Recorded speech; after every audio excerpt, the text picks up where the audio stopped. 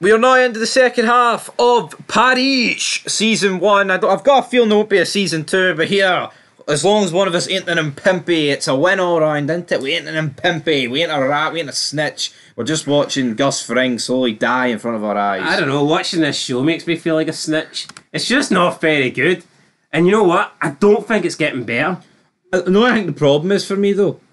There's a lot happening. I just do not care. I can't say there's nothing happening. I think with some shows it's boring.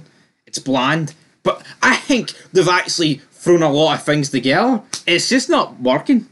I think the pacing's okay. I mean, I do think there's enough things happening. I don't think it's too slow. I don't think it's too fast. We have the characters being put into risky situations where, you know, their life could be at threat, their life could be at danger. But I just don't think it's that good of a show. Yeah, and I think that's a problem. The characters I'm just not invested in. When we do get a 7-year flashback to kick off the episode, we see how Anton and Gray met each other. Well, I'll say met each other, it was like the last time they spoke before today. 7 years, I think it went back to 2016. It was talking about how Hillary Clinton had a lead over Donald Trump. How did that go? Ha ha ha! Not very well. Not very good there. But no, this episode was essentially... I mean, we can say a lot happened, but essentially we've picked up where we left off last week. We had Gray being given this ultimatum that he needs to kill Horse or his family dies. He then sets out to try and kill Horse. Gray's family's been imprisoned in their own home. And like after a 30-minute interrogation, Gray manages to escape Horse's house with Colin. And Gray's family takes care of the bad guys that were keeping them held hostage, and that's essentially it. Yeah, no, I hate worst episode of the show so far for me. Really? I'd probably say it was one of the better ones. It's only been 4, like, so. But no, I think the problem is, right, I don't think we've really seen Gray that much in action, or even Colin, right? And like the two to get their hands dirty is his wife and daughter, who don't really know the life. Also, this show was made out as if like Gray was a driver. You know, we thought, oh, this guy has got some serious skills. I was expecting Gray to start working for Horse and to like be the getaway driver, and you know, for us to actually get some cool, like, I don't know, chase scenes or missions or. I mean, what have we really got?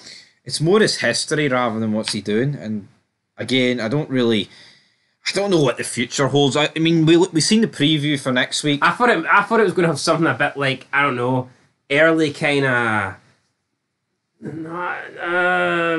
Fast and Furious vibes. Maybe not exactly like that, but I thought it was going to be something. I wish it was early Fast and Furious. Well, is The Rock going to appear? Maybe not. Maybe not, but it's all Walker, certainly. It's also kind of predictable, right?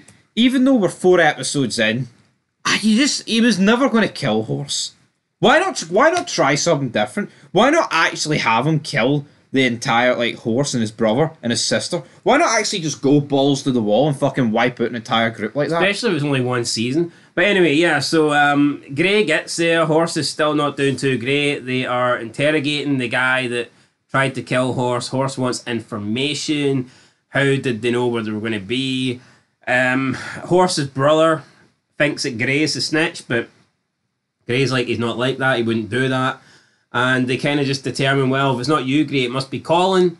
And the guy they're interrogating also says it's Colin. So Colin then is kind of painted as a snitch. Colin gets asked to come down by Gray. He comes down. He then gets interrogated himself. Horse kills the previous man that he was interrogating. And then I guess Gray comes up with some sort of plan that he is going to actually blame Colin. And he's going to trick Horse into handing over the machete so that he can kill Colin because he believes that Colin has betrayed him. But this is all part of Gray's plan just to try and get the machete away from Horse. So at this point, it sent everybody else into the kitchen. So he does that. Gray then holds Horse hostage with the machete. And then, like, in some weird way that just doesn't make any sense, Gray and Colin just walk out without the weapon, and all Horse's people just watch them walk out when they could have easily grabbed them or subdued them or something. It's not like they left with the machete up the horse's neck, you know, and they had to let them leave. They just walked out there. Yeah. And horse's crew let them. Then back at the house, we have Grey's wife just manages to kill both the guys that were holding her and her daughter hostage.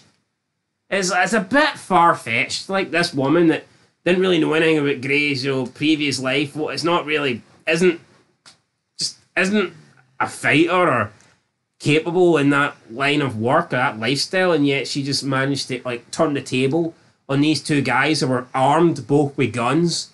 And she kills them with crowbars. I mean, fuck. Yeah, I think it's like we don't see Grey or Colin do anything like this. So why the hell does she get like first blood? It just seemed a wee bit out of character. That she just literally just killed this guy, caved his head in with a crowbar, bloodied him.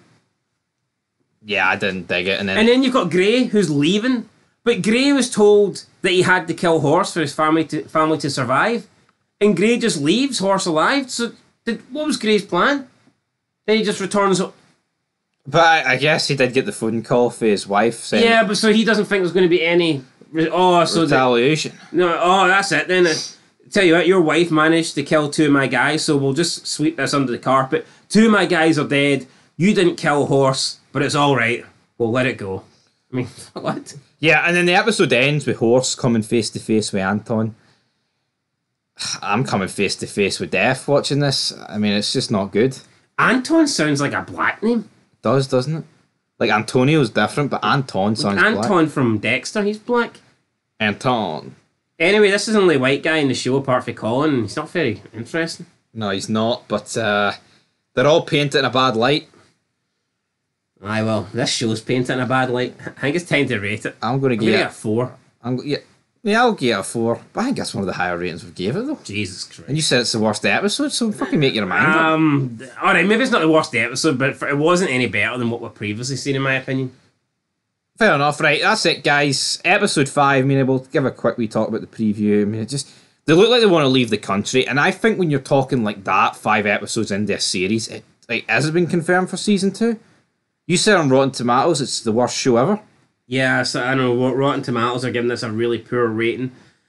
It's not interesting. I can't seem to get any ratings for the show either, so I don't know if the ratings are so poor that they're not being showed, or sometimes if the ratings suck that much, they don't actually generate a rating because there's not enough people watching it. As weird as that sounds. Yeah. And I don't know if that is the case with Parish. We'll have to wait and see. And I think once you go under 100k, it's, you know, that's when they kind of stop recognising numbers. So that would be bad. Yeah. For the Impimpi. That would be bad. Anyway, guys, catch you in the next one. Till next time. Peace.